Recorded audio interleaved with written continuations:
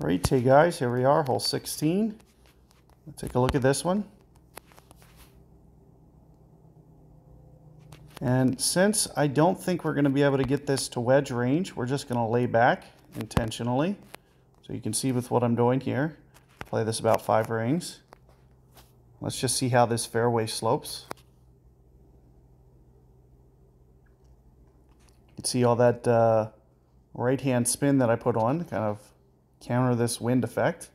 And of course, no top spin. We're just trying to kind of keep this short to a good distance here.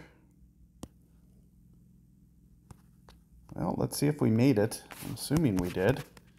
Could be wrong. Wow. That close. So it looks like we're within range. So let's take a look here. And we'll just do right at the max, whatever max tells us. So 7 1/4 here. So we're going to try right around here. So 7 1/4. And I would imagine there's going to be some ball guide expansion here, where it'll just kind of expand out, and that's more or less exactly how I played it. Just a little off on the break, but all in all, not too bad. Good luck with that one, and I'll see you guys on the next one.